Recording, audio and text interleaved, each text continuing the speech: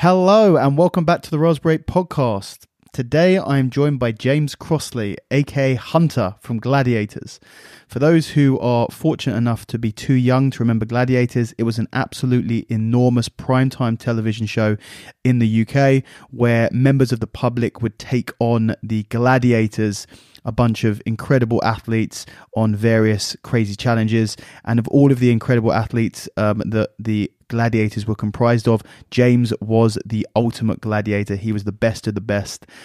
He is also an accomplished strongman and has an interest in historical stone lifting, which is how I really first connected with James. And since meeting him, thought he was very, very interesting and obviously has an incredible backstory, and wanted to sit down and have a chat with him. So really glad that we are finally able to make that happen. I really enjoyed recording it, and I hope you guys enjoyed listening. Check it out. Strongman in Wales, do I know? I feel Never like heard of it. A famous stone in Wales. When you say a famous stone in Wales, yeah. No, but like famous in the strongman, the stone lifting community is sort of 0.00001%. And what was funny is I then met all these Welsh strongmen to train with, and I said the name in Welsh, and they said, "Well, that means hospital." So they were just laughing their heads off. It's called the hospital stone. Is that because it puts you in the hospital? It was the direct translation from Welsh was hospital. So James just lifted the hospital stone, and they were just like, I think that so many of the stories of the stones that I heard is like they banned them in the village because too many people were being injured or dying, right, or being, having their spines broken trying to lift these stones. So this was on a farm in the middle, some random dude's farm, and I mean it was just crazy because this poor guy, we had to knock on his door and ask to. I expected it to be in common land, yeah, but it was. I think no one had actually tried to lift it for 4 years or something. Yeah. So yeah, not the most famous stone in the country. Well, it's going to be a lot more famous now because I am recording. We have officially started the stone. You know what? I'm actually planning on doing a stone lifting tour in Wales. Oh. So I will try. How heavy is the hospital stone? I think it's about 135. Okay, it's a good size stone. Yeah. I reckon I've got that in me. Yeah. So I'll be making sure, because it seems to me that there's a lot less information out there on the Welsh stones than there are compared to I'd never heard of it. And it was only being at David Horn's house where I there was a picture of him with this stone, and I asked him about it, and that's how it all came up. Okay, yeah. I'm going to try because there's a lot of jiu-jitsu in Wales, so he's the man, because he put me in touch with the farmer. Who David did? Yeah. Well, David is always the man for everything strength related, so I'll talk to David first before I head out there and try and lift the hospital stone, and hopefully keep myself out of the hospital. Yeah, exactly, yeah. Anyway, how you doing, James? Yeah, I'm very good. Warm. It's beautiful at the moment, isn't it? It is a pretty hot day today, but I really appreciate you taking the time out to have a chat with me. Thanks for coming down. I wanted to kind of get straight into it and sort of talk about your history and training and stuff like that. Obviously, Gladiators is such a massive part, but I'm kind of more interested in what you did before that. I know that you were into bodybuilding, but that I imagine was in your mid-teens. So I started at 12. Bodybuilding. Yeah, bodybuilding. Basically, I was obsessed with superheroes as a kid. I had an older brother, so that was a massive factor of wanting to be as big and strong as my older brother. I was always the youngest at everything I did. We were in scouts. Or cubs out at the time. I was the youngest cub. I was the youngest in the scout band. So I hung around with him and all his friends, and I was always the smallest one. And that started to affect me, that I was always kind of bottom of the pile whenever anything happened. And then I remember my mum always tells me about this time when I used to go into their bedroom with my pajamas and pretend to turn into the Hulk. I was obsessed with the Hulk, which was Lou Ferrigno at the time. Yeah. And I'd do this thing with my eyes, and I'd like rip my pajama top off. And I was about 9 or 10 here. And then when I was 12, this was a real transformational moment, is my mother, I'm sure she'll regret it now, took me to see Rocky 1, 2 and 3 all together in a 6-hour... Wow. bonanza. I mean, we took sandwiches, it was a full-on 6-hour Rocky fest. And it was like being brainwashed, really. I was just obsessed with this underdog doing so well. And I guess at the time, I felt like I was the underdog, being the smaller brother. So I wanted to be a boxer, and they wouldn't let me. But my dad, he worked in a bank, and the bank happened to be next to a gym. And they said, well, you can go with your dad and try it out. And I think they just thought I'd do it for, a couple of weeks.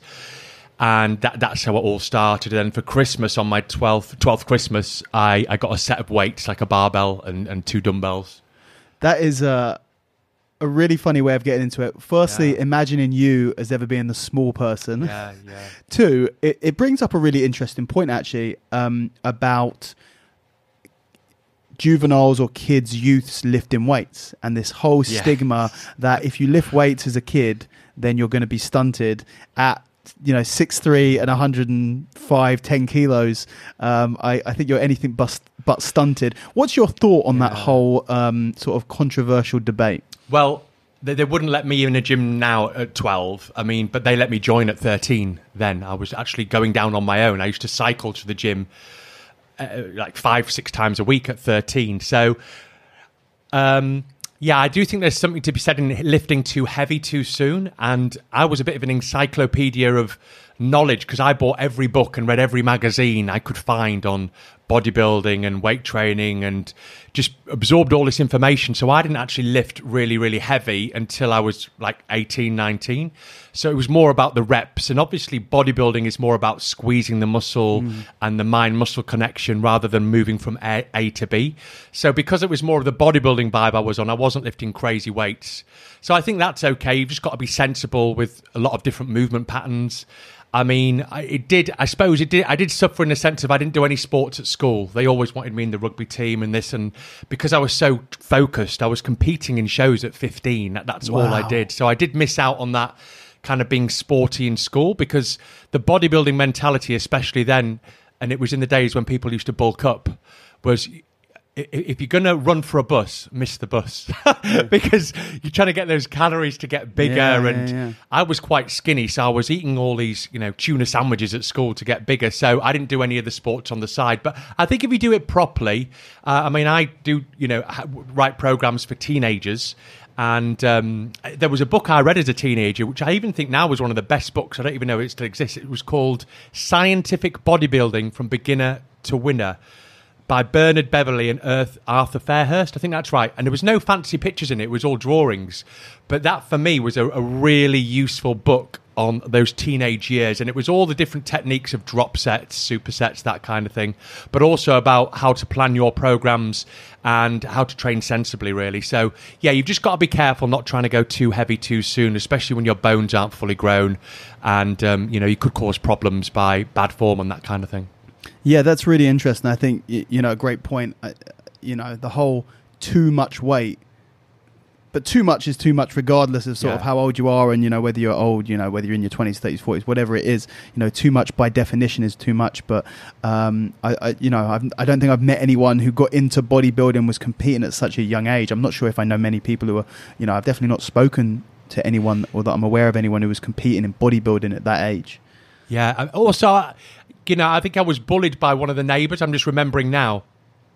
And so there was always that wanting to protect myself and wanting to be able to be nobody to mess with me, be like the Hulk, really. So all this stuff absorbed as a child with the superheroes and then the older brother and then Rocky kind of all came together to make this obsession that initially we thought would last, or my parents thought would last for 6 months or a year maybe, which...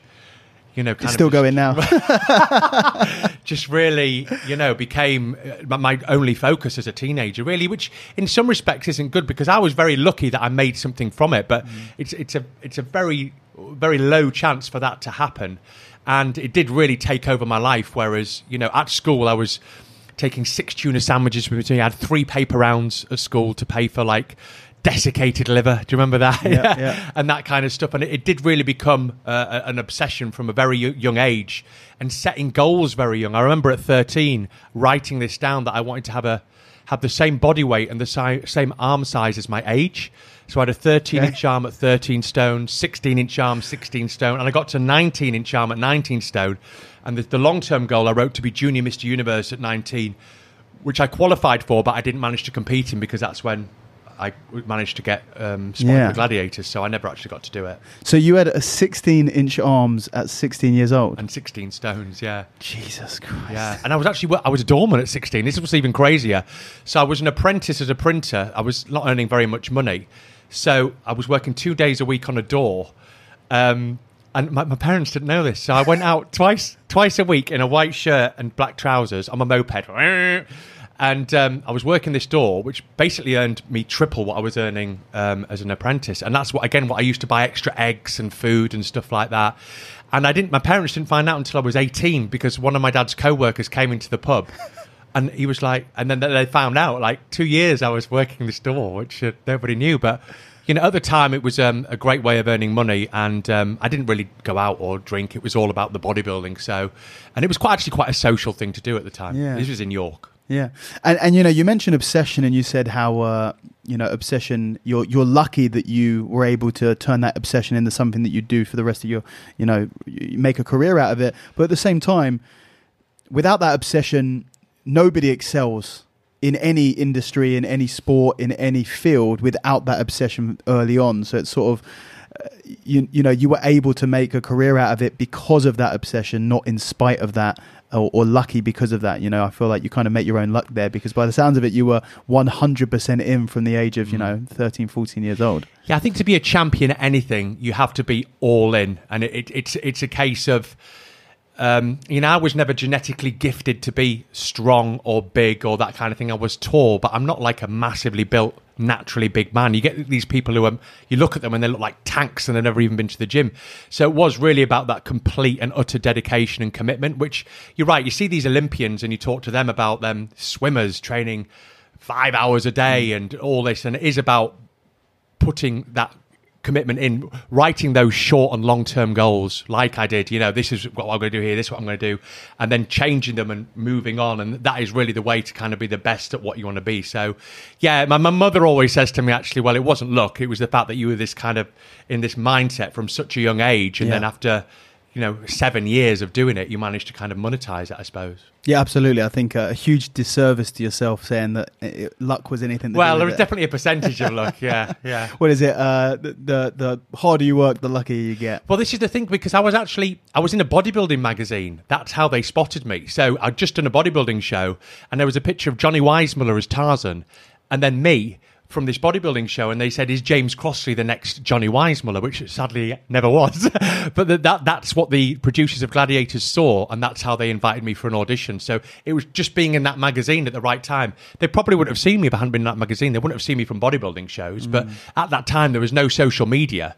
So they were flicking through bodybuilding magazines, looking at options for the females and the guys, because they wanted to kind of add to the team. So you started Gladiators in the second season? That's right, Yeah. So was it already a massive show? Because obviously Gladiators, for anyone who is lucky enough to be too young to remember Gladiators, or the original Gladiators, but for anyone, sort of 30 to 40 and above, Gladiators was one of the biggest shows in the country, if not the biggest show in the country. It was absolutely huge. I think it was like 10 or 11, 12 million people were watching this show every week. Was it that much of a hit from the first season? No, I mean, I'd seen the show, and I think, because I know that they started probably 6-7 million. I know they peaked to 18 million over the space of 9 years. So when I joined it, so basically we filmed the whole show in 2.5 weeks. So it was difficult for me because I'd just come off the Mr. Britain stage, did the audition for Gladiators, and I was filming a week later. So my body was this bodybuilding body. I hadn't run for a bus. Yeah. So it was then, I got there and they said, right, let's get you up the wall. And I couldn't even get up the wall. I was just absolutely useless. And then I managed to bundle my way through the first year, which again was, like I said, filmed in 2.5 weeks. And then it was just silence because I couldn't go back to my job because I didn't have a job. It wasn't going to be on telly for 6 months. So it was, I went to America with, I think it was Jet Lightning and Trojan. We went to America for a couple of weeks and I came back and then I was just like, and it wasn't until it came on the telly 6 months later that I started to get jobs come through slowly. So no, it was very much a slow, it wasn't like suddenly, wow, you're like really well known. It took about 3 years for it to seep in. And I think it was about year 3 or 4 that we started to hit those 10, 11 million. And then it peaked and then obviously it tailored off a little bit. But, you know, I had to massively change my training to become a gladiator rather than a bodybuilder. And that year, I went back there and I had to like draw out a plan. And it was really a case of every event is so different. I had to find something specific that worked the same muscle groups and the same motor skills as that event. So always wanting to be the best since a child, I thought, like, I'm never going to have this happen again where I can't get up the wall. So I joined a climbing wall. For atmospheres, I was pushing a car around a car park. For duel, I was tying my feet together and boxing. For powerball, I was playing badminton. I joined a badminton club and played squash. So I came back the second year and I was like unrecognizable from this body because I was training just to be good at those events. And that was the key to doing well in the show because they were so unique. The events were so unique. They weren't made for bodybuilders. They were made for gymnasts. Well, one of the questions that I was going to ask you was, what sports did you play as a kid? And you already answered that, which is there was none. And, only when you got into bodybuilding. And that's such a mind-blowing concept when you see how good you were. Obviously, no one remembers the first year. It's how good you were for all of those other years that you were on the show and sort of how athletic and how powerful, and the fact that you had come from a sport that focuses purely on aesthetics and not on performance whatsoever to become an incredibly high performing. And, like you mentioned, the whole concept and the execution of Gladiators, the show, is incredible because it's such a varied, it sort of reminds me of the old school World's Strongest Man competitions. Obviously, nowadays, the World's Strongest Man, it's log, squat, deadlift, Atlas stones, maybe a carry, a sandbag carry, something like that. But then back in the day, it was arm wrestling, bend a steel bar, pull a boat out of the water, with a rope, and like there were always crazy different ones. And I know that they, with Gladiators, they bring new events in and change other events out, and they were so varied. You sort of had to be this incredibly well-rounded athlete. I just, what sort of mentality does it take? Well, you've already said, but it's crazy to imagine you kind of going and training 100% at all of these different disciplines just to be the sort of the make yourself ready for the next season. Yeah, so what I did, I got back from that first year, we made a plan, and it was really, I would say 4 months before the filming of the second year, I was training twice a day. So I was doing, in the morning, I was doing specific event practice, whether that be climbing a wall, whether that be playing a game of squash, whether that be, so being very specific. Then the evening I would do either weights or do some kind of cardio to get my fitness, maybe hill sprints, that kind of thing. So yeah, I really kind of, climbing was a huge factor because if you think of games like Hang Tough, the wall, the pendulum, which was this huge pendulum that swung across the whole arena, they're all relative to climbing. So that was really a huge discipline for me. And when you're like, I was 17 stone at the time, I think, it's a lot of weight to carry around. So I really had to strengthen those tendons in my arms. But yeah, it really was a massive change. But like anything, it was like planning for the bodybuilding. I did these short-term goals of learning to climb this and this and this, and then a long-term goal, and I just kind of ticked it off as I went along. And you could see my body completely changing. If you see me in year 1 to year 2, it looks like a completely different beast. And it was that mindset of wanting to be the best. And they were like all my older brothers, all the other male gladiators. I was the youngest. I mean, when I was joined at 19, Wolf was 42. Wow. So I always felt there was a bit of a pressure. I know he felt pressure being the oldest, which is absolutely fair enough, but I felt pressure being the youngest, that I had to kind of prove myself to everybody else. So then that mindset as a child of having the older brother times 6, so there was always that in the back of my head as that burning kind of desire in me to compete with them. So it really was a mental, setting the mental side up to then the physical side, and then to get there. And obviously, when you're there's 10,000 people watching you. So it's also learning to kind of keep the nerves calm. And that was a real big thing for me, was preparing for each event. Before you go out there, was to actually, visualization was a huge part of it. And I know it just looks like loads of fun hitting someone with a pugil stick, but when you're actually there and you're live and you're competing in it, it's kind of kill or be killed. People would get sacked if they would lose all the time. So I would visualize the wall. I remember I used to draw a map of the wall. They kept changing the route all the time because we got so quick. So they would be there in the morning changing it around, and I'd be there with a pen and a piece of paper, and I'd be drawing it. And then I'd get there early and I'd kind of practice it in my head and draw it out. I'd sit there at night looking at this map. And it was really about my dad said to me when I was 9, fail to prepare, prepare to fail. And this was kind of what was always in the back of my head throughout all of this. And you only get one chance of it in front of, well, let's say 12, 13 million people plus 10,000 people live. So you want to get it right. It didn't always go right, of course, because anything can happen in this kind of thing. But you can only be as prepared as possible and go there. So that was always my thing, was being I always felt like I had this real strong mental side to get prepared and get myself into it, whereas some of the other gladiators I think were more physically capable than me, but they didn't go in with the same mindset. Maybe they were just a bit more kind of, this is a load of fun, let's just have a bit of a play with it. Whereas I've always been a big believer that the mind is the most powerful tool. Yeah, and that's definitely something that you can see when you watch yourself compete, and it is a really weird thing, the show, because it's not a sport, but it's competition, but it's entertainment. It's when you really think about it, though, that's what all sports are. All sports are just entertainment, right? That's all it is. But we kind of put these in a different category. Yeah. Entertainment's one and sport is another, where actually in reality they are both. And then you have Gladiators, which is entertainment, but is actually a sport. And there's a very competitive side in it. And you can see how seriously you take that competition. And then, of course, that was proved to be the best strategy because, you were so successful in the competition side of Gladiators. Yeah, I think... I wouldn't even speak to the contestants. This is my way of dealing with it. So I remember Cobra, who was like the Joker. He'd be there chatting away to them and pretending to be Norman Wisdom and doing monkey impressions. But then you go against him on the duel, you look at him and you're like, well, I've just had him on a lead being a monkey. You haven't got that same kind of...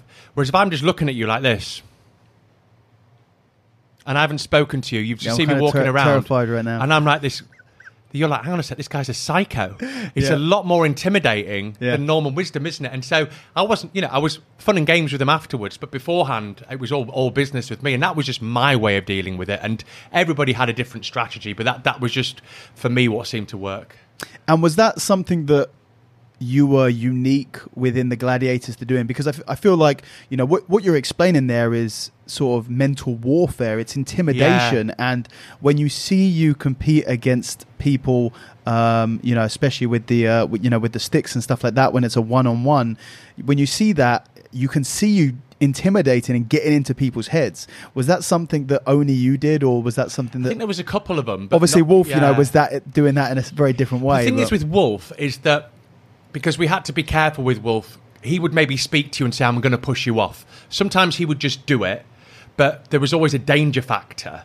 So he might say to you afterwards, I'm going to push you off the pyramid. Do you see what I mean? Just because he didn't want to hurt anybody. Okay. But sometimes he'd get so absorbed with Wolf, he would just push you off. And that's when there ended up being, occasionally there were the real fights that went on with him because he just pushed you in the back and you go rolling off a pyramid. You're going to have fire in your eyes. So he would often talk to the contestants to work out a little bit of something to go, at the end of the event or something. But yeah, there was a few of them that were quite... I think Warrior and Rhino were quite intimidating. I mean, Warrior was 6'5" and 22 stone, and Rhino was very competitive. So everybody had a slightly different way around it.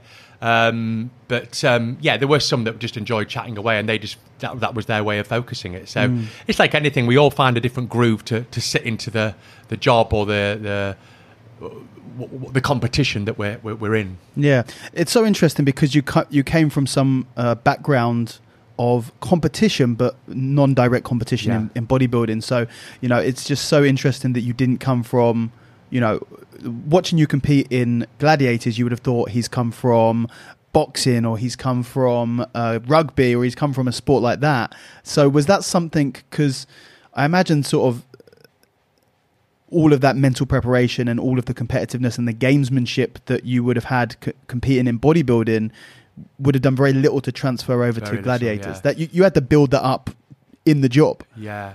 I think sometimes in life there are moments which are transitional in your life, and a bit like the Rocky 6, I don't think I would have been so obsessed with being the underdog trying to be the best at something without watching Rocky. And I remember in that first year of Gladiators when I was just... And it's funny that because people don't remember it, because I've had this conversation with Gladiators, hey, you have a podcast that I did, and they were like, well, we don't remember that. But for me, obviously, it was a huge thing. But I remember the producer coming up to me at the first year, and he said, Hunter, you're shit. And that was that moment, I'll show you. Do you know what I mean? And I think those moments, they're the things that can really change your life. And that, for me, that's all it took. And I was like, right, I will show you. I will come back here and I will be the best. And it was that little moment, him saying that, which seems so small, and some people would probably not even remember it. But for whatever reason, that hit me. I'm almost crying talking about it. But it kind of hit me really hard. Well, that must... It sort of... everything that you'd gone through sort of as a kid, being the younger brother, you know, getting bullied and all of that stuff where you'd sort of built up this mindset of, you know, proving people wrong and sort of usurping the ones who are above you and all of that stuff. And then sort of was met with the sort of perfect synergistic spark that then exploded into, you know, the incredible success you had on the show, because you are not trying to blow smoke up your ass, because it's a fact. You are the best gladiator that has ever competed on the show. There was an event where you actually competed against the other gladiators. Was it the Ultimate Gladiator? Yeah, it was called Battle of the Giants, but it was to find the Ultimate Gladiator, which you won. Yeah. And what was that like, competing against? It was a funny one, because some of them didn't want to do it, but they knew the show was coming to an end, and they wanted to do something different, because obviously, like you said, they had different games and stuff they were going to bring in. So, because some of them just knew they couldn't do certain events, and the whole idea was to be who was the best gladiator over all the events. So obviously we had the wall, and you had certain gladiators that would only maybe do the heavy events like the duel or the Powerball. But yeah, I mean, what was more, I suppose, for me was most impressive about that is I dislocated my shoulder in the first event of that show. So they wanted to pull me out. And I said, look, I'll lose my arm here. I will literally lose my arm. I'm going to win this. End of interview. So they took me into a broom cupboard, because this was back in the day, and they put a painkiller on my shoulder so I couldn't feel it. And then I carried on. But it's funny, because if you watch the show, I come off the rings at one point and you can see my shoulder.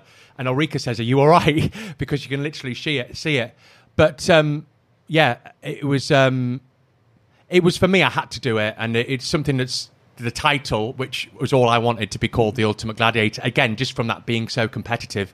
But I was straight to hospital at the end of it because, you know, my shoulder was really messed up. But yeah, it was.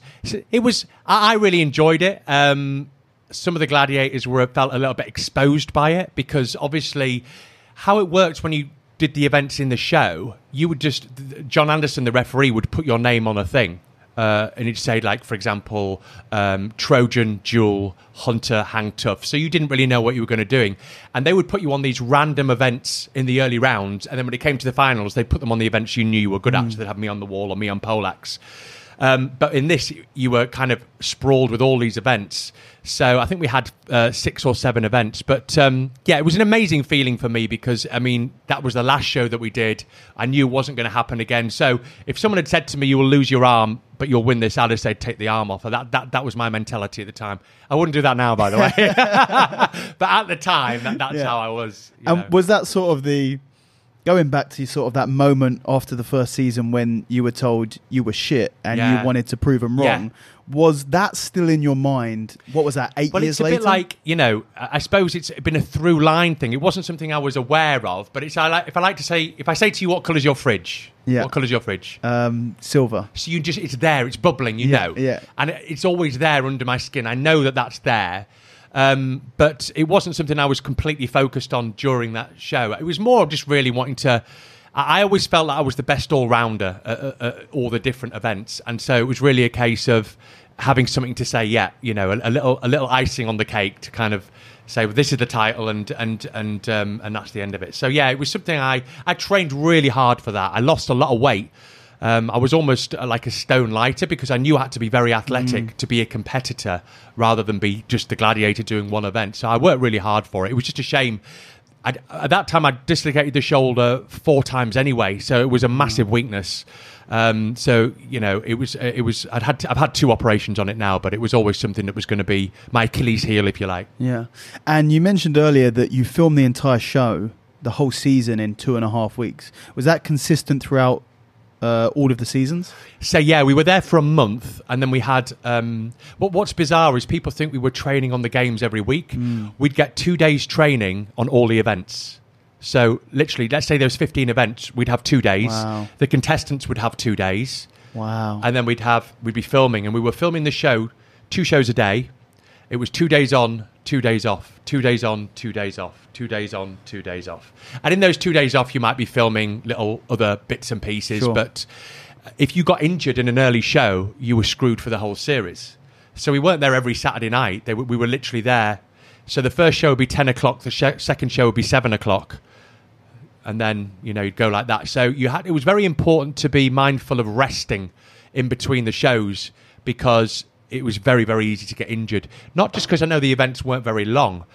The warm-up practice, the stress, your literally body was full of stress, which is such a they call it the death hormone, don't they? Because obviously you're wanting to perform, you've got lots going on, all eyes are on you. It's 18 million, 15, however million people watching. So it was nobody. I remember everybody would get smaller because we couldn't eat. Everyone was getting so on edge before the show.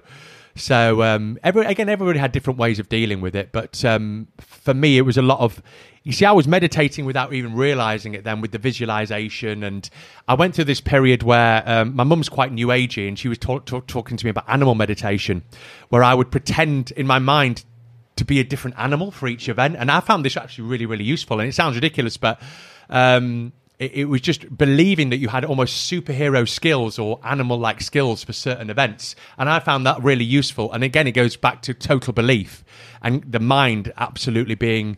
Because again, when you only get one chance at it, you've got to be in the zone, as it were. Because if you're not, and they are, then anything can happen. So if I was in the zone and I lost, it didn't matter, because I knew I couldn't have done any better. But if I went out there and didn't feel I was right, then some people would come off there, the Gladiators, if they lost, and they'd just be like mortified for weeks. But it's a case of, you have to be able to put it behind you at stage door, if you like, and move on to go on to the next event.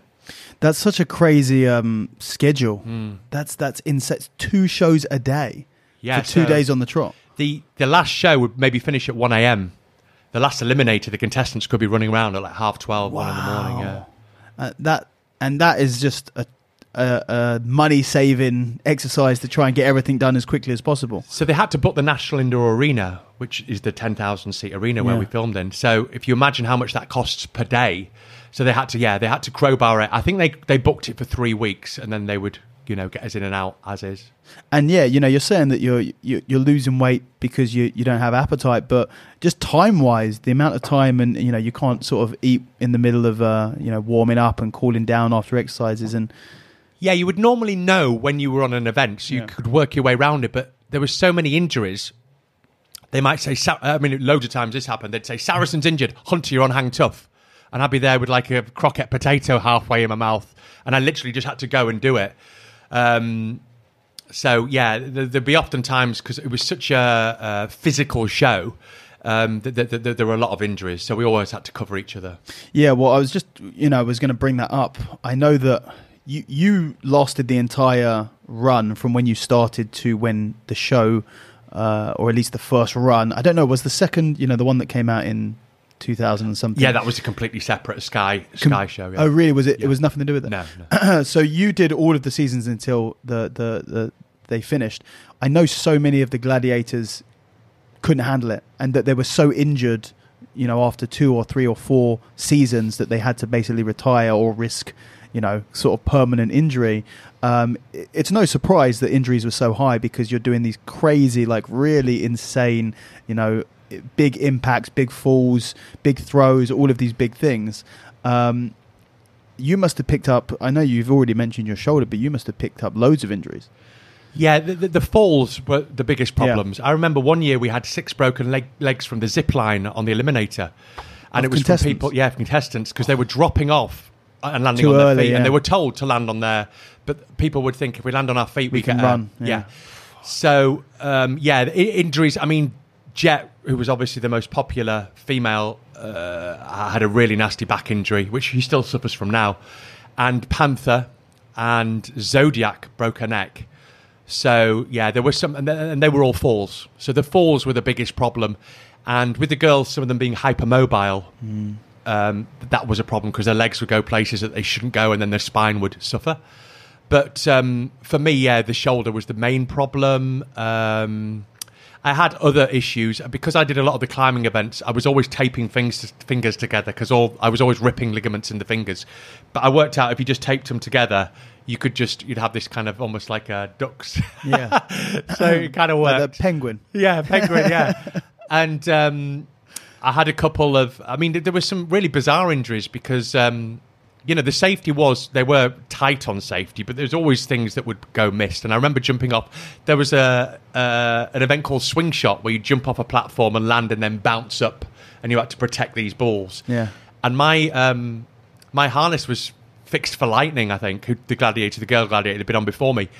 And I jumped off this platform 30 feet, and I didn't come back up because obviously it wasn't set for my weight. And I cracked my heel, but it was an agonizing injury because they had to keep injecting into my heel, which is it's like getting an injection into a piece of wood. Yeah. So that was actually took a while to heal. It was just literally like jumping off a building and landing on concrete, you know. So but there was always, they did have a good medical team on hand, and they were really wanted you to do the show. And I remember in year 1, Warrior dislocated his knee, and then they just put him on Danger Zone, which is a shooting game, in a wheelchair. So they would try and get you out there, because obviously if you weren't on television, then you didn't get the appearances and stuff, which actually is how we made money, really. So you needed to be, if you got injured in an early show and they took you off, and you were off air, that would be a real problem for you to earn money the rest of the year. So you wanted to try and be on air as much as possible. And, going into that, what was that fame? Or because it must have been huge, sort of in the peak of Gladiator, you must have been one of the most recognizable people around. Yeah, it was a slow burn, but when it was at its absolute most, I couldn't get on a train or anything. I would be not mobbed, but everywhere I went, because I don't like loads of attention, but I loved the competition side and all of that, but it just became a little bit overwhelming. And if you went to a restaurant, people would be on you all the time, and it was all part of it, being on a TV show like that. But yeah, it wasn't all the time, because where you lived, people would kind of leave you alone because they knew where you were. But it's when you went to somewhere, because at the time we would do maybe 3 or 4 appearances a week. So we'd be driving, I might be in Ipswich, then Coventry, then Hull, then Glasgow. You'd be literally going all over the country doing various jobs. So that when you went somewhere else and you were a novelty, that's when people would be quite full on. But we'd go to turn on Christmas lights. There'd be 10, 15,000 people turn up. And, we got some amazing jobs. We did, one of my favourites was Euro Disney. We opened Space Mountain in Euro Disney. Wow. I remember I was sat next to Cliff Richard for one ride, and then Paul Young for the next, and it was just like, so then I had Darth Vader. So there was, we had some amazing moments and some amazing memories. So it was kind of worth it. It's just all part of being on television, is that but it's, I would never say I wish that hadn't happened, because it's all part of, it was all part of the arc of being on Gladiators, which was an incredible experience. Yeah. And sort of you get out of, or Gladiators finished, and you're late 20s? Yeah, I must have been 27, 28. And, obviously now, 15, 20, coming up to 20 years later, you're still in fantastic shape. So it's obvious that, in terms of your training, your fitness, physique, whatever it is, you continued carrying on after that show ended. What was the transition like out of, because from talking to you, even for the half an hour that we've been speaking, it's so obvious that you are 100% in on whatever you do, 100% in from the age of 12 years old in bodybuilding, and then able to make an instant switch to be 100% in on Gladiators, to be the best gladiator there is. When you leave that show, surely that's a dormant, that's an intrinsic personality trait of being 100% driven in one direction. So what direction did that? Yeah, obviously it was difficult mentally. It's a bit like being a footballer and then being retired, and it's like, what do you do now? So Gladiators got me into doing a lot of pantos. Pantos. Yeah. So I think, I've done 20 in total, but I think at that time I'd probably done 12 when it because I still did them after it finished. And I really enjoyed being on stage. So I retrained as an actor. I did 2 years in London acting, and it gave me a purpose. What I needed was a purpose, because I had no purpose to be the best at climbing a wall. So all those skills with the pugil stick and that were all dormant because they're useless in the real world, aren't they? So I had to kind of think, right, what am I going to do now? Training wise, I just ticked over. I did the 2 years acting, and then I started touring as an actor. So I did 8 years of theatre. Wow. So the peak, I joined the Royal Shakespeare Company, and I did 2 years with Peter Hall in America doing As You Like It, which was an unbelievable experience. So I was working with his daughter, Rebecca Hall, who's now like a movie star, Dan Stevens, who's now a movie star, and me, who was playing Widow Twankey in all these pantos. So that was that was an incredible acting experience. But then all I got was tours, really. That was the best one I did. And then I was touring. I did 6 around the UK. And the lifestyle just didn't suit my personality. It was living in people's spare rooms and, just doing one show a day and then being stuck in some random place. So after 7 years, I decided just to knock it on the head, basically. Did you ever have any, any desire or any thought about becoming an actor before you got into Gladiators? Or was that something that just you got approached to do panto, you did that, and then thought, I quite like this acting thing, I'm going to go and do that? It was exactly that. I didn't have the passion to be an actor like I did when I was bodybuilding or a gladiator, but it was like, what do I do now? This seems like quite an interesting job, and I needed a purpose to put my energy into, which the acting course, I really enjoyed the learning of the craft. I just struggled with the touring life. It's you're a week in each. Well, for example, an English tour, you might be a week in Manchester. You're living in, you've got all day to kick around. Then you're doing one show at night, and it's very hard to have routes. Then you're going to Liverpool the next week, and then you're in Glasgow the next week. And these tours would be 8 to 9 months, and I did 7 years of it. Wow. So after 7 years, I literally said, I remember actually, I think I was doing a panto in Liverpool somewhere, and I was dressed as Abanazar, who's the baddie in Aladdin. Had this big hat on and these massive eye makeup, and I just thought, like, this is it now. This is the last one. I could just imagine this image of you looking at yourself in the mirror going... Oh yeah, the picture. Yeah. So, and that's it, and I've never acted since. Really? And just sort of almost a personal question here, for me personally, is how do you deal with your training when you're on the road so much in terms of your physical training? Because it's something that I do, not to the extent that you do, but, I go away to travel to teach jiu-jitsu and stuff like that. And it's so disruptive, because one thing when it comes to training is you have your gym, you go there, this time 3 times a week or whatever it is, you have all of your equipment, you have your program, and then suddenly you're touring or you're traveling around and you're moving every week or every day, and you're just dropping into random gyms. And how do you, or what are some of the tips that you have found from many years of doing that? Well, at the time, I had no training purpose, so I wasn't training anything for any specific, so I didn't have any fire in my belly, which I think is really important to make progress. So I was in what I would call maintenance mode. And what I would do, because I was time heavy, in a sense I've had all day, I would find a gym, I would find one of the cast who was up for it, take them, and I would just do something just to keep moving. But it would just be varied. And I would do, I was still training 4 or 5 times a week, but it was more a case of filling the day. Yeah. And I wasn't doing anything crazy. It was almost like bodybuilding style training, just nothing heavy, just probably split it like chest, biceps, and then shoulders back, and then maybe legs on their own. But it was nothing, I wasn't pushing myself. It was just literally filling the day, going from A to B. But in my 30s, I definitely had a drop off in that area. I almost looked quite, also with the acting, I started to be quite a big, I hadn't drunk in my teens or my 20s ever. So I started to become, it's all part of, you do a show, you drink 5 pints. It became part of it. We'd go up to the Edinburgh Festival. It's like a real social experience. So the first time in my life also, I was introduced to drinking, which, also, so my physique and everything, I was kind of a very different. I look back in my 30s, I look a bit grey and a little bit kind of skinny and don't look very happy, because it was not really my... What sits comfortably with me physically, but it was just kind of what I'd fallen into, I suppose. And at what point did that period of your life, in terms of, obviously you stopped acting, then you got back in the training? Because to imagine you're in unbelievable condition, unbelievable shape for someone, just full stop. I feel like, I remember training with you, it was probably a year and a half ago now, last time we trained at Commando Temple. And just thinking that, you're in better nick than you were when you were competing on Gladiators. Like, just unreal in your, I believe, late 40s. 48, yeah.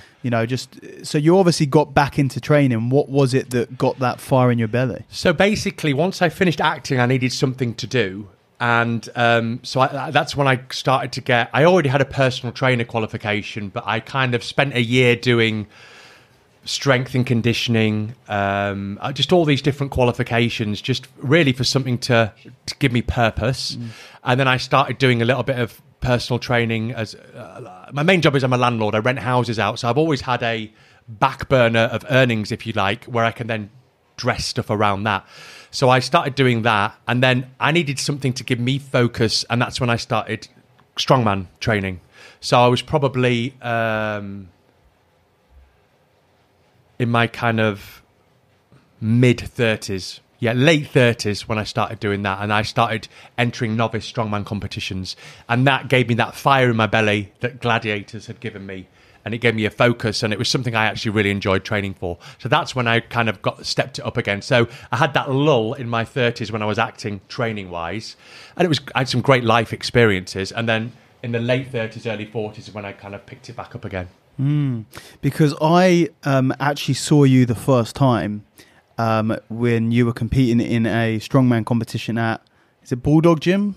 Dave Beating? Oh, London's Strongest Man. Yes. Yeah. I have a good friend of mine who is a female strong woman competitor, and she was competing there that day. And that was the first time I was like, oh, it's Hunter from Gladiator. And you won that competition there, the Masters division there, I think.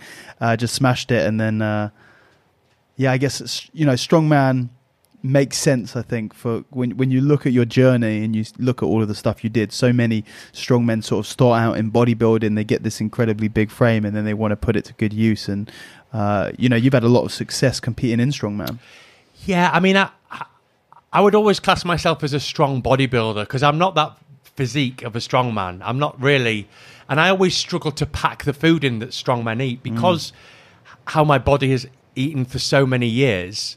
I don't feel comfortable overeating, so I couldn't bang the calories down like strongmen often do. They have this huge diet, don't they? So I still ate like a bodybuilder, but I trained like a strongman.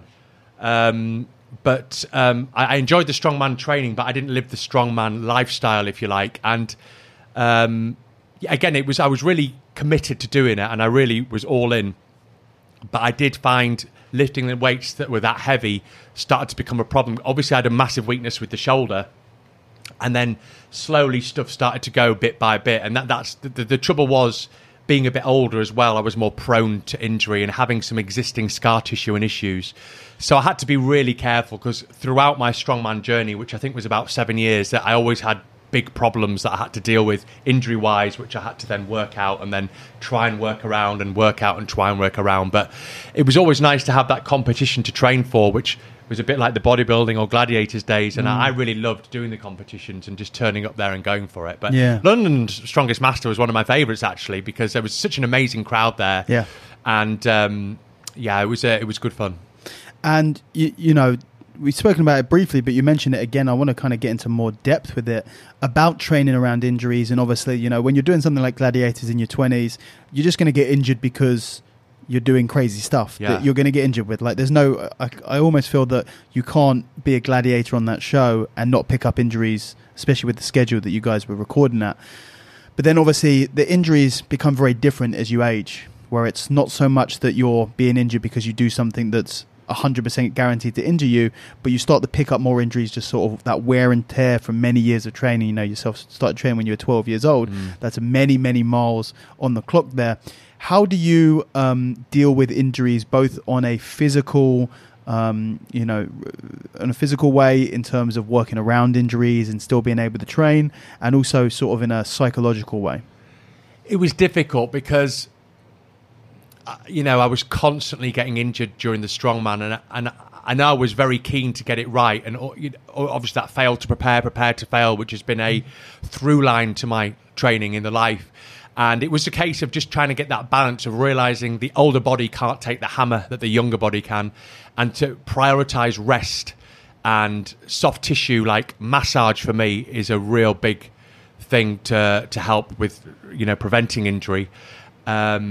Also, proper amount of sleep and not training too much, and also not training too heavy. The temptation in strongman is to pack on the weight, but limiting the amount of times you actually really go for it. And, the events, the problem is the events can be so problematic in the movement patterns. So just lifting a barbell is one thing, but you put a car, you roll a car, for example, which is often a strongman event where you have to roll a car. It's not something you can really practice. So suddenly you do that in a competition, your bicep is under a stress that it's really never been under before. And it's difficult to find something that can completely prepare you for that. And that's what I would found is often in the, when I was actually doing the competitions, there'd be event that I could only practice so much. And then, you'd find you'd get nicks and tears from that. But I always kind of worked around it, and a lot of strapping and a lot of physio. And I think it just got to a point where the injuries were overtaking everything else, and that's when I had to really kind of knock it on the head. And is that when you got into yoga? Well, I've been doing yoga since Gladiators because that was one of the things I did in that first year to improve my athleticism. So I realized I was stiff and couldn't move. And then yoga is one of the things that really helped me with climbing, because being able to lift your legs high. So I've picked it up and put it down for many years, the yoga. And my girlfriend's a yoga teacher. So it was a case of when lockdown came, work for me pretty much stopped, and I needed that purpose.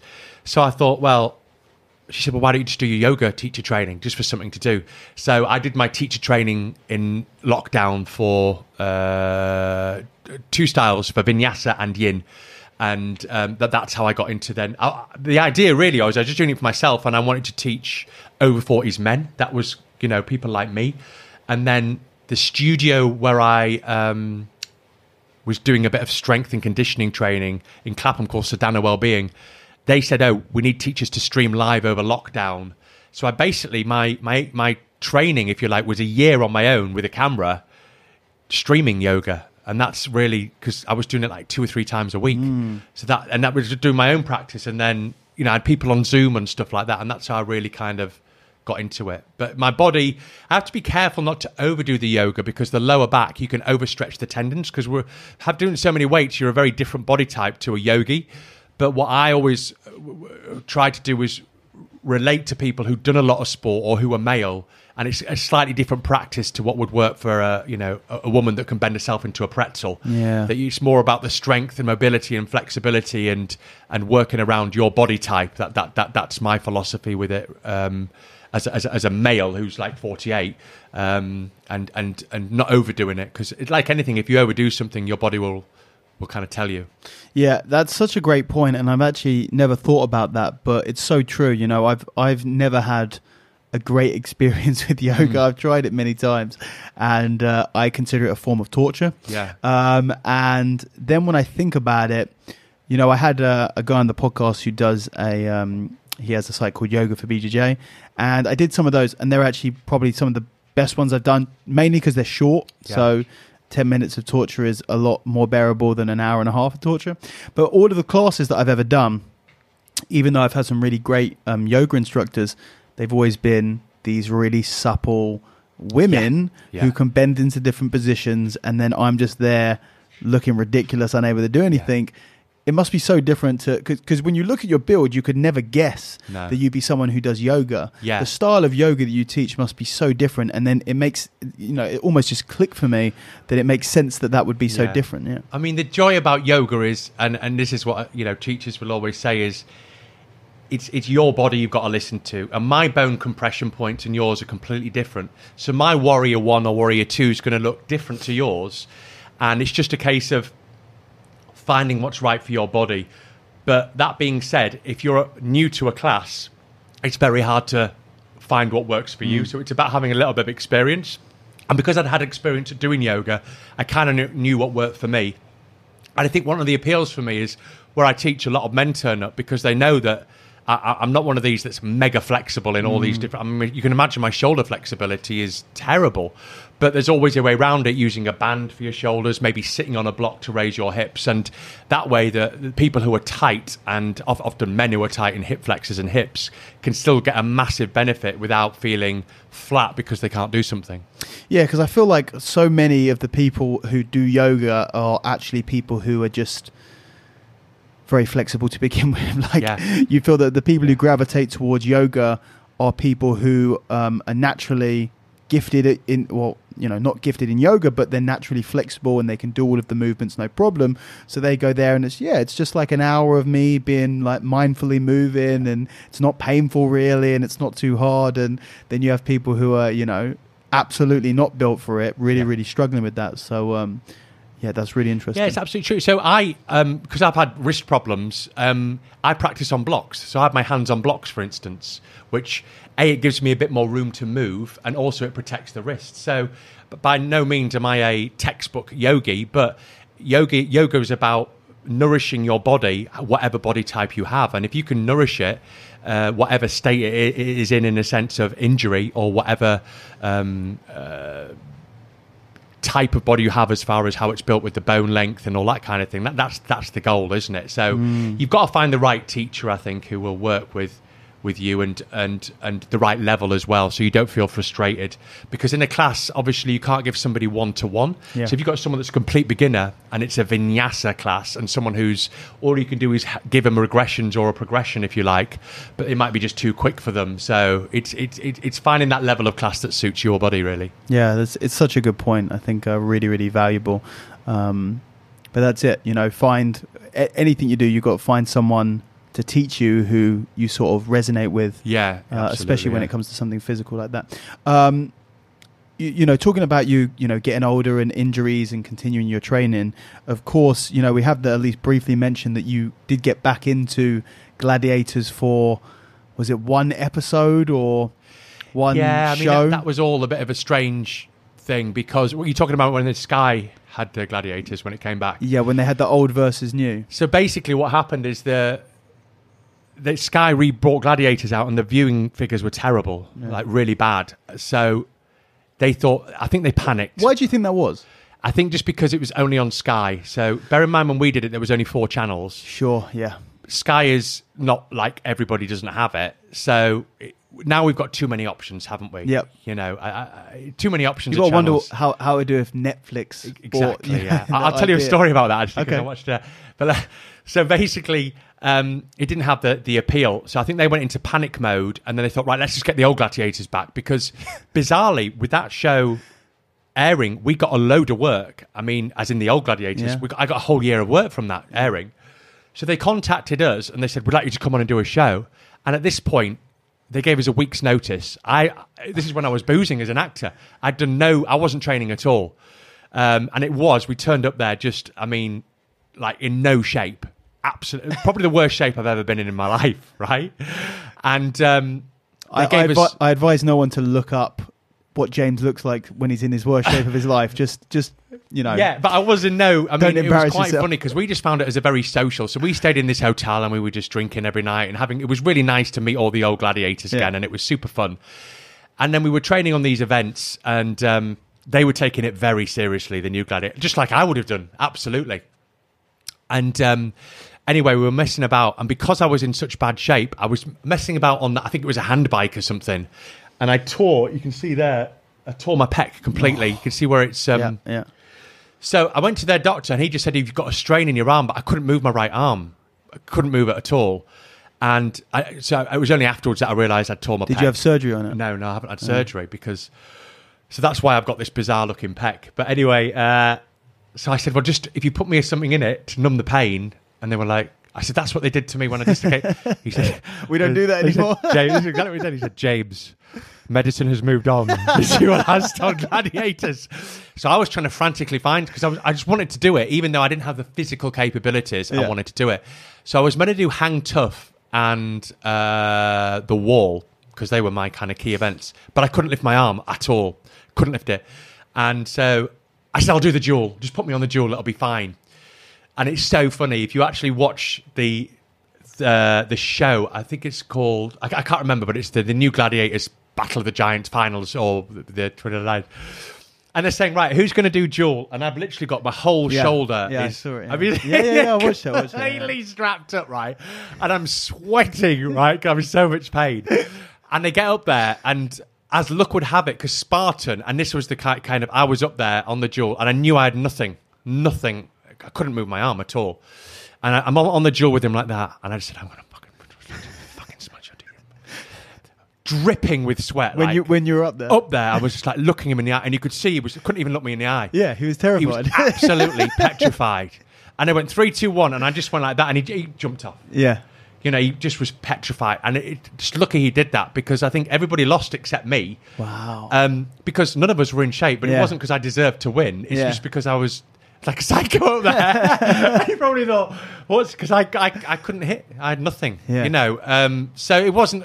Physically, it was fun to get together, but the whole show was a shambles, really. Really? Yeah, it wasn't. And then they said, we wanted to do 3 more shows, and I just said no to it. And the other Gladiators, some of them did do it, but I just thought I was lucky to win that. Yeah. And I don't want to... I remember Lightning doing it, and she lost. And she said, I wish I'd never done that show, because like the last show she ever did, and she always won everything. You know, she was like the best female as far as being competitive. But it wasn't a great experience, and I wasn't in a great place to do that show. If you think the trouble is, you know, you build this kind of image of being so athletic, and fast forward 20 years with a week's notice, they just thought that's what he's going to be like, or that's what they're going to be like. But all the Gladiators, they were in terrible shape, all of them. Nobody was competitive, and it wasn't, you know, it was a bit unfair to put us against these new guys who, you know. So yeah, I mean, it wasn't a great... I mean, okay, I won, but it was a loss. Yeah. It still felt like a loss, you know. Even for you? Yeah, I just thought they're just making us look like mugs here, because also they wouldn't let us wear our Gladiator outfits. So all the new Gladiators had these silver, beautiful outfits, and they made us look like trapeze artists. They had these sparkly things. Honestly, the outfits they made us wear were horrendous. So it was almost like they were belittling us a little bit, I thought, to try and build their show as the new breed. It's one of those things where you don't know until it can go either way. It sounds, you know, the way that you describe it sounds really like when a fighter retires for a few years and comes out of retirement, and you know, there's 2 ways that it can go.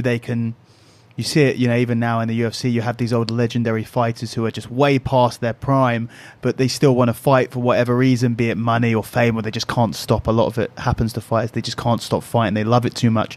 And either you give them a nice, easy fight and you make the legend look good, or you go, let's feed him to the up-and-comer. Let's make the up-and-comer get that name on his record. But at least they have training time to get ready for it. We had a week. Yeah. Literally, right, guys, we need to turn up next Saturday. So that was the problem. But yeah, you're right. You've got to know when to hang up the jock, and that was, you know, I just thought it wasn't a great, you know, but you know, we had those legendary years back then, and they were amazing. And the new show, I mean, it wasn't well watched. I think they had like 100,000 viewers. Wow. Yeah, maybe they peaked at 200,000, but it wasn't. Completely uncomparable. Yeah, it wasn't very.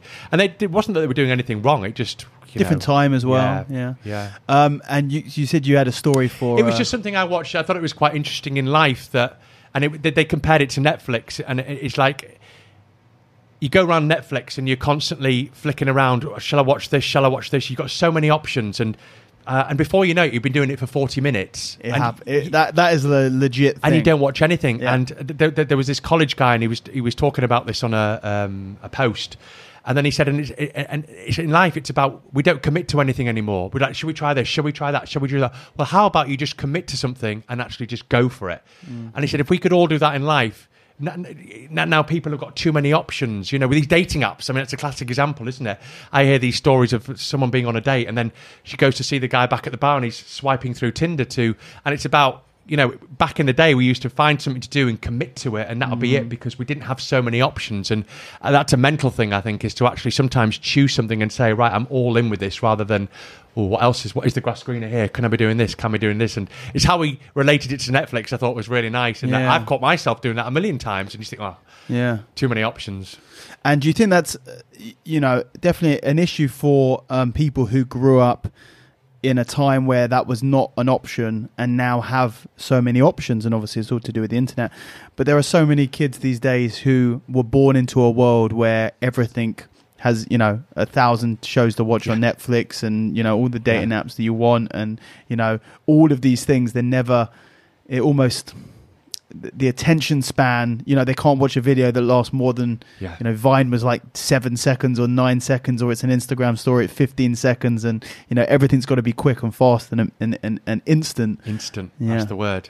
Yeah, and it's a shame, but that's just life changes, doesn't it? And it is a case of everything instant. And it's a bit like, I see these evolution posts where the last one now is rather than a guy stood up with a spear, he's hunched over a computer with his terrible posture. And it is a case of, I think, just be mindful about that we are probably regressing in certain ways. And how about, you do have to keep active. You do have to keep on top of what you're drinking and what you're eating and how much time you're spending in front of a blue screen, because this is a new generation where we don't really know how it's going to affect us. But what we do know is it's detrimental. And,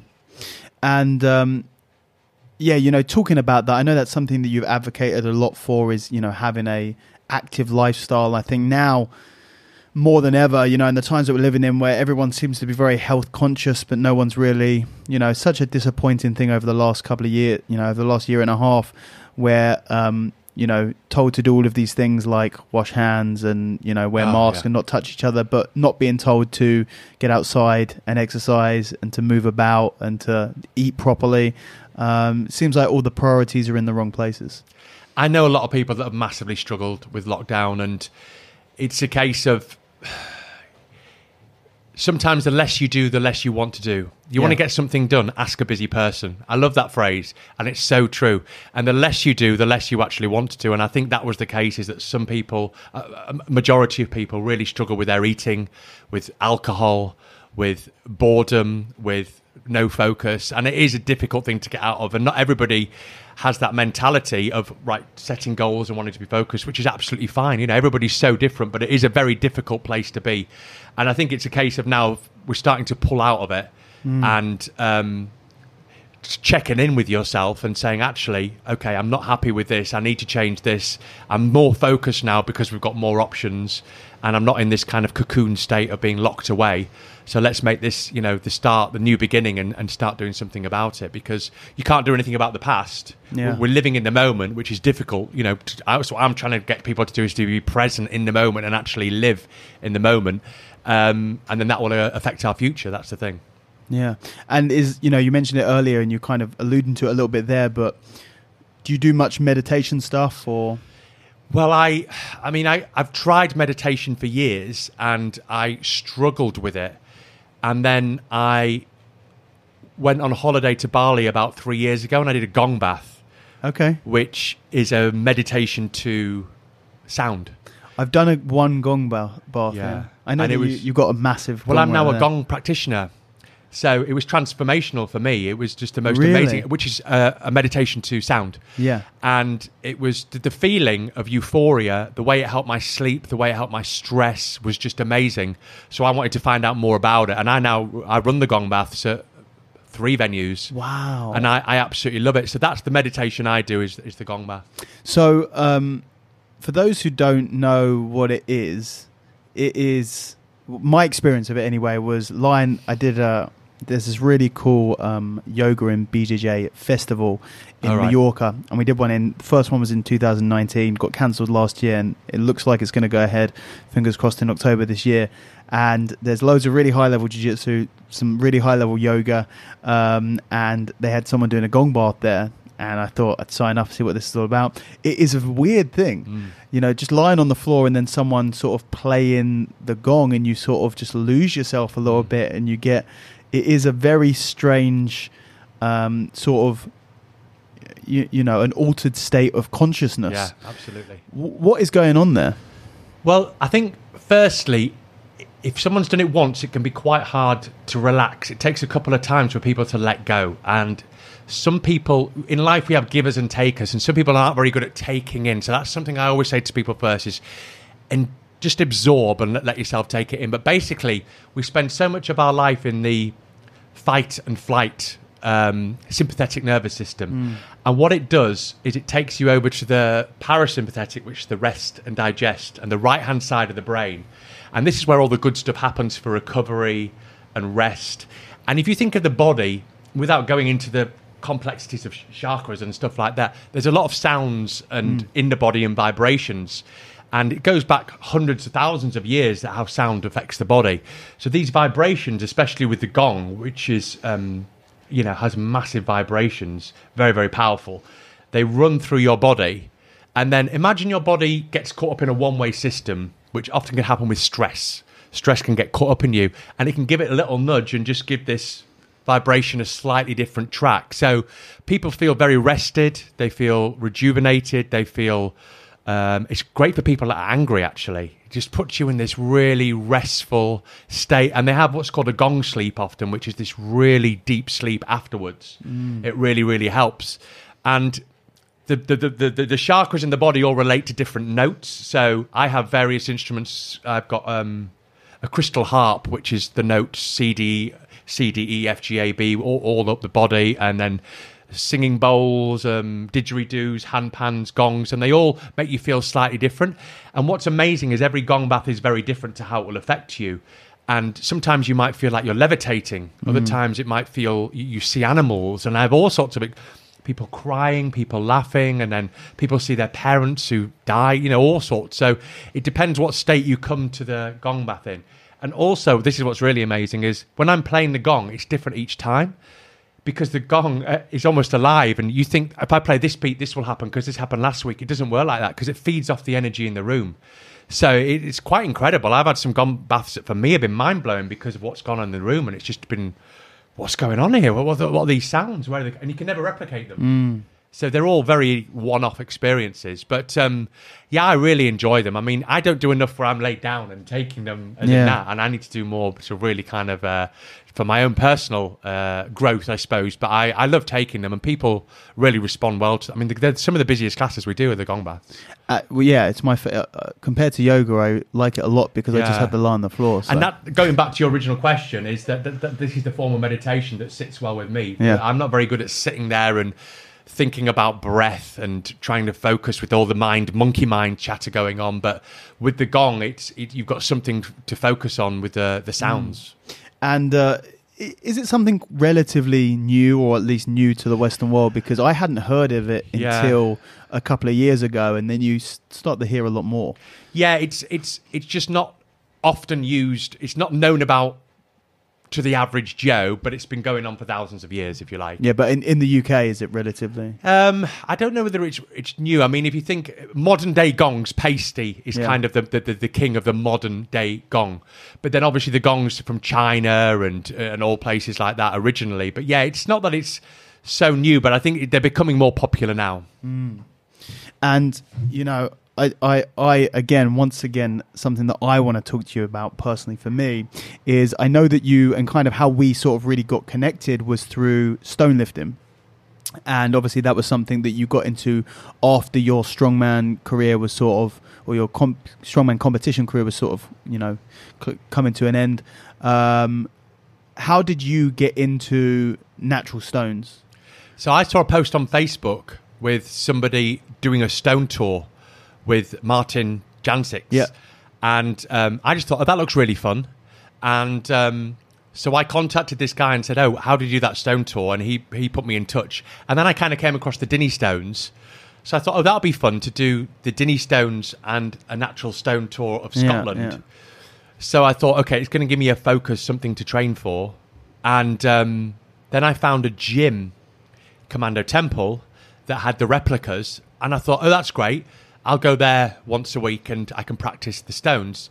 So then I got there. So the idea initially was just to lift the Dinny Stones and do a few, the Inver Stone and some natural stone lifting. And I think the first time I did the Dinny weight at Commando Temple, I lifted it for like 2 seconds. And he said, that's amazing. And I was like, really? And he said, yeah, not many people can lift it just first time. So we started training for it, and you did it first time you tried it. Yeah, wow. But obviously, I'd been competing in strongman, and the idea was, I found that Mark Felix had got the record of 30-something seconds, and then somebody else broke that. And as I was training, I started to basically, I had this target of adding like 1.5 seconds each week. And I was adding it. And so I got to about 12 seconds, and I still felt like there was more in the tank. And I said, I think I could go for the world record. And Rob just said to me, well, if you give 100% to this and it becomes your complete focus, you might be able to do it. And I was like, right, I'm going to show you. I say that sounds familiar. Yeah, might be able to do it. So yeah, that then became I became obsessed with it, and it like fully, as in rewind to 12-year-old obsessed. I mean, I was banging my finger with a hammer to harden it. I started because you did hook grip. Yeah, hook grip on one stone, the back stone, and then normal grip on the other stone. Why was that? Because the other stone was light in comparison, and the hook grip was painful, so I didn't want that pain on both fingers. So you were using the hook grip on the lighter stone. The heavier stone. The heavier stone? Yeah. Okay, but you had the heavier stone behind you? Because I think when I lift... Yeah, okay, that's not normal. Yeah. Or is it? I'm sure normally the heavy stone is in front. I can't... Hang on, there's a picture there. Let's just... Okay, yeah, let's have a look. Yeah, let's have a look. Yeah, bring it over. Can you bring it over? Yeah, this was given to me by Jim, isn't it? Yeah. Here we go. Wait, it's people watching... It's a pretty cool picture. Actually, you'll have to tell me which stone is. I think the heavy one's at the front, isn't it? Heavy one's at the front. Right, so I had a hook grip on the front. Yeah. And then, so yeah, basically I was hammering my thumb to harden because I felt that, what's the weak link? My thumb was becoming a weak link with pain. Wow. And actually, this is when I started yoga again, the second, third, fifth, or whatever time round, because I wanted to learn the breathing techniques to control the pain. So I was doing the yoga for pain management. I was doing the hammer for the brick, and I would wake up thinking about stones. I'd go to bed thinking about stones. I didn't go out at all for 4 months. I was eating lasagna every night because in my head, if I ate lasagna, I'd be whatever, because I was trying to eat like a strongman rather than a bodybuilder. So I was trying to get, and it just became my every thought. And I mean, it was such a bizarre experience because I remember going up there. The night before, I didn't sleep a wink. I was just laid there and visualizing it, just going through it in my head.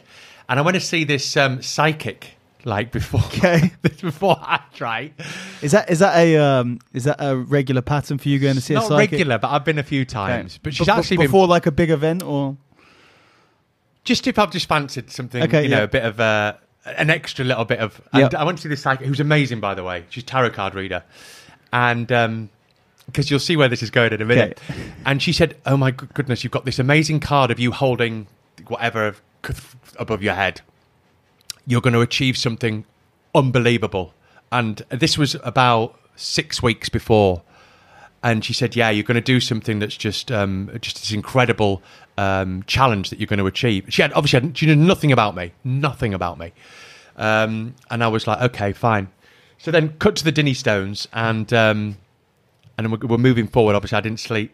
So the first 2 attempts, I got 30 seconds, and then my hands were absolutely pouring with blood. What was the record? I think it was 33. Okay. And yeah, so my hands were pouring with blood. I got 31 on the second attempt. That's it. And it blows my mind. Like 30 seconds on the Dinny Stones is crazy. Yeah, and my thumb. And I remember IF Strongwear, who supplies all the gear. He said to me, "Oh, mate, you're screwed now." I said, "Just take my thumb up. Just take my thumb up." So I used to just put this black gaffer tape around my thumb because it was bleeding so much. And I just had this vision of this psychic saying to me, I said, "Well, this is it." So I put Rocky on. You can see there I've got the earphones in. Yeah. So I didn't have it for the first 2 attempts. So I had Rocky 4 soundtrack in my ears, right? Just focused, and I got 34.5 or whatever on that attempt. Now, the psychic may be a complete clown, or but I believed that it was going to happen. Well, that's the thing. Like a lot of people, they hear, and this can be anything sort of supernatural in any way, where a lot of people are skeptical. That could be God. That could be psychic powers. Yeah. That could be the universe. A lot of people, the universe. That could be animal, imagery in your head, and they go, "Oh well, it's a psychic. That's bollocks." And you go, "It doesn't matter." Yeah, exactly. Yeah, it doesn't matter. It does not matter. And one of the things that I heard that was really interesting to me. I personally don't believe in a singular God, but I'm an open-minded person. But I think I was listening to an interview with Kanye West, and he said, who's big into God and Christianity, religion, and he says, "Nothing scares me because I'm so terrified of God." And you go, whether God is real or not is completely irrelevant. His genuine real life attitude and mentality that is real, regardless of what caused that to happen. It doesn't matter if the psychic was real or not, or has powers or not. If you believe it, then it can still help you achieve something. I thought, she can't be wrong. She showed me this card. Well, why have I not got... Because I'd never done the record. I'd never gone over 34 in training, but I'd got 32, 30, around there. And I thought, on the day, it should happen. So I just couldn't understand. But I did think... But it was that, again, it was an amazing experience. But then I went to try and lift the Investone and I tore my bicep straight away. Did you? Yeah, because obviously it had been so elongated from that. And then we would plan to do this stone lifting tour. I went to lift the Inver and it was just like a knife going straight in my bicep. Wow. So then I was out for... Well, I was supposed to do a strongman comp about 6 weeks after. But again, I went up there all the way up to Newcastle or wherever, Dundee I think it was, and lifted a log, bang, tore even more, came straight home. So how many times did you tore your bicep? Well, they tore probably 4, but they weren't like ripping up the arm tears. They were like small tears. But enough where I was, out completely. So that happened 3 or 4 times in the strongman. Atlas stone, I did one lifting an Atlas stone. I tore it as well. That does scare me. It's a lot of people tear their biceps on Atlas stones. But and luckily it wasn't rolling up the arm tear. But again, I injured my wrist doing the dinnies, and then the bicep, and then the knee a little bit, and then the shoulder, the right shoulder, and that's when I kind of knocked it all on the head and thought, right, moving the training focus completely to nourishing the body rather than annihilating it. Yeah, so quickly just to mention, because we were talking about before we started recording, what that 30-second dinny hold, it's sort of another, you see a lot of patterns in, as you talk about your journey and all of the stuff that you've done, you see these recurring patterns of sort of sacrificing part of your body to achieve something. Like you sacrificed your arm and you would have taken your arm off to win that match on Gladiators, or to be the ultimate gladiator. And then what's happened to your wrists in trying to in achieving that world record. So basically well, I thought I had what's called ganglions on my wrist because they just came from nowhere. I remember my girlfriend saying to me, what are those on your wrists?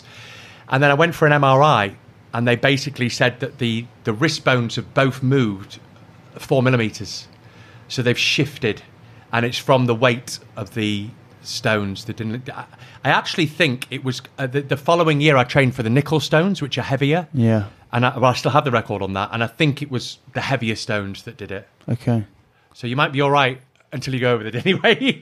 But I was happy lifting the dinny stone for 1 second or whatever. Became my second target after that, and I wasn't obsessed with them. I just really wanted to try something different. And by this point, Mark Haydock had got the record for the dinnies. And I thought, I'm not going to chase that because I think it's too far ahead, really. Of what I think it was at 47 seconds or something. Well, he got up to 40, but I think at the time it was 43. Yeah. And I was, let's say, 34, and now he's built up on it. But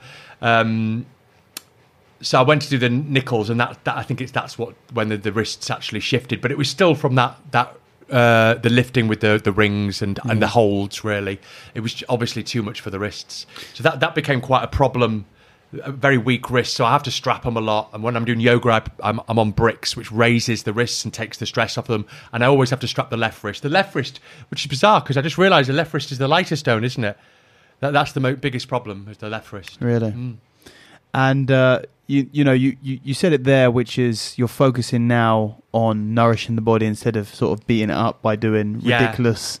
Incredibly heavy weights. For those, we kind of spoke about the dinny stones because we're both so familiar with them. But for those who don't know, those two stones combined weigh 333 kilograms.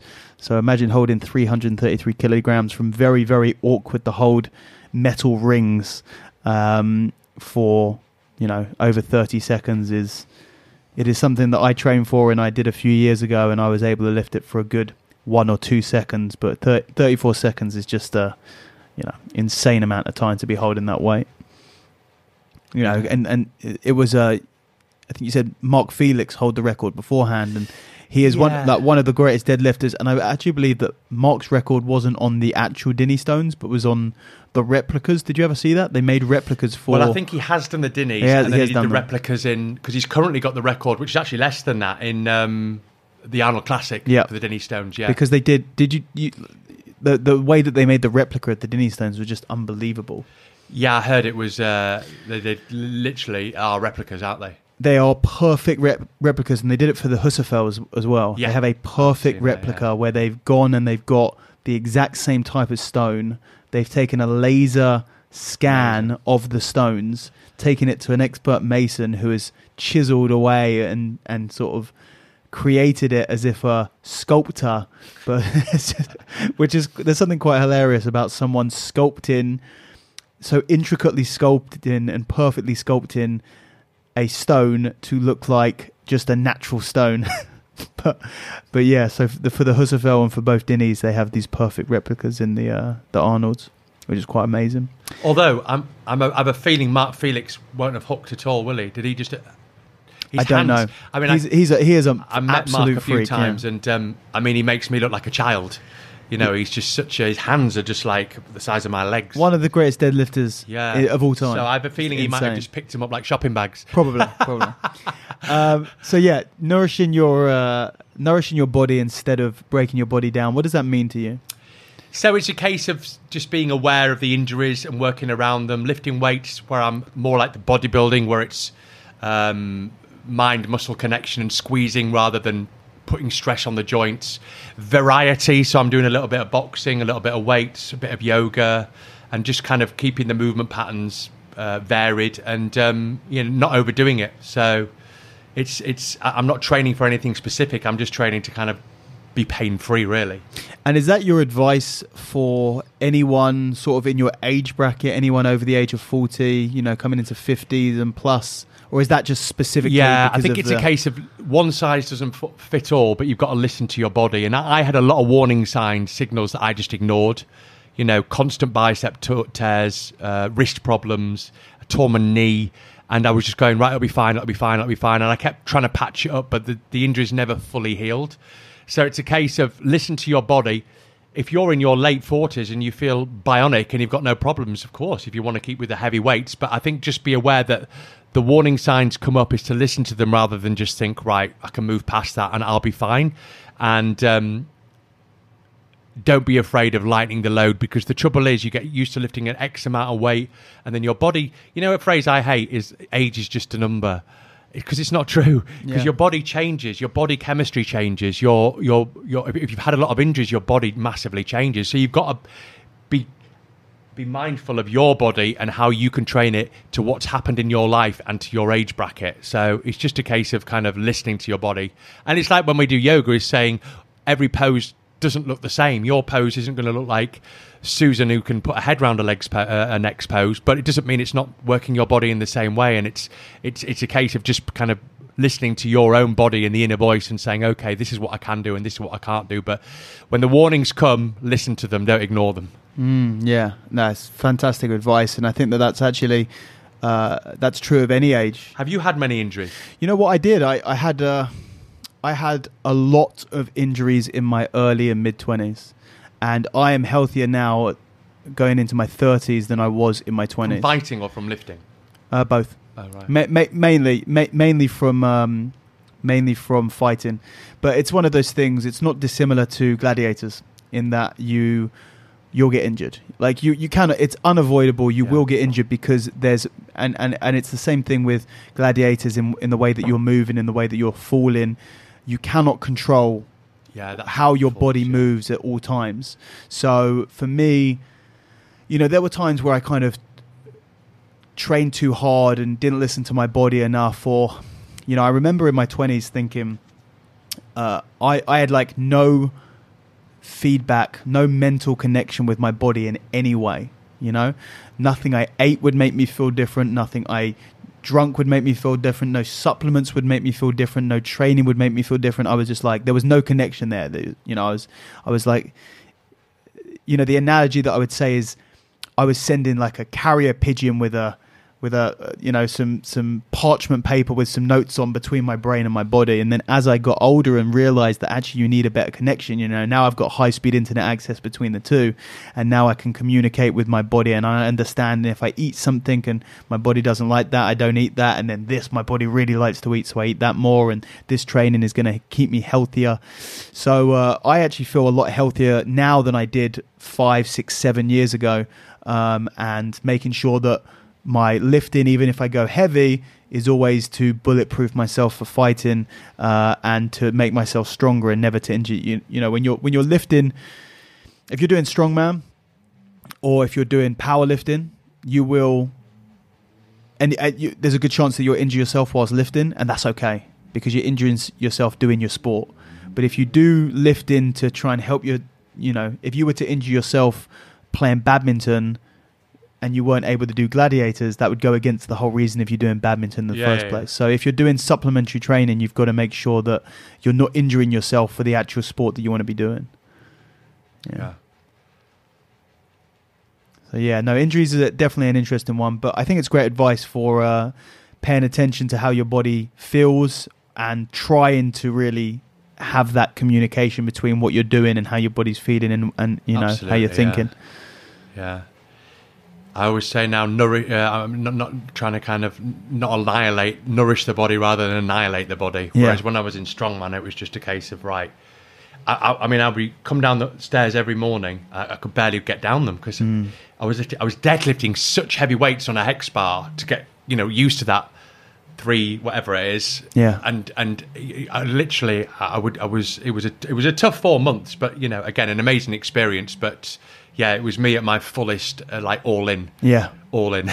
And the question, I guess, the final question for you is: are you going to go all in on anything else? Can you see, or is it one of those things where you just don't know? Obviously, all the all-ins I've done, this is where I'm trying to change my mindset and become more holistic, really. And that's why mixing the yoga and the gong baths and, I'm trying to change the mentality. It's difficult because you can't choose the passion. You can't fall in love with a girl just because she's right on paper. And it's a bit like the passion for weights and that. I can't say, right, I want to be an amazing horse rider and find that passion because it's just not there. So it's a case of, I love doing the music. It's something I've done for years on and off for different instruments. So that is a passion. I wouldn't say it's a passion like, the bodybuilding was, but it's definitely something that's a bit more healthy. The yoga I love. And as far as competing, that was the hardest thing, is getting them outside the mindset of I've got to be the best at something. And rather than that, just being I've got to be pain-free and healthy and feel good is actually now a bigger plus than getting a record but then not being able to move. So it's a case of changing the mindset, which can be quite difficult. Yeah, no, 100%. But, then at the same time, I imagine you don't regret any of the stuff you've done, even with the injuries I haven't got the picked up. physical capabilities of doing, for example, a dinny lift, for any kind of time again. So you have to accept that and then just say, right, it's time to move on. Put it on the mantelpiece and let it go. Yeah, there you go. Yeah, get the picture, literally, Anyway, James, it's been an absolute pleasure chatting to you. And thank you very much for agreeing to do the podcast and having a chat with me. I've wanted to do it for ages. Cheers, man. That is all. I hope you enjoyed that episode. If you want to find out more about James, then you can follow him on Instagram. His handle is at Mr. James Crossley, or you can check out his website. His coaching website is jamescrossleycoaching.com, and he has another website which is fitat40plus.co.uk. It's got more information about his yoga and gong baths and stuff like that. As always, if you want to follow myself, then you can find me on Twitter or Instagram, but mainly Instagram. My handle for both is at raspberry_ape. I also have an Instagram account solely for this podcast, which is at raspberry8podcast.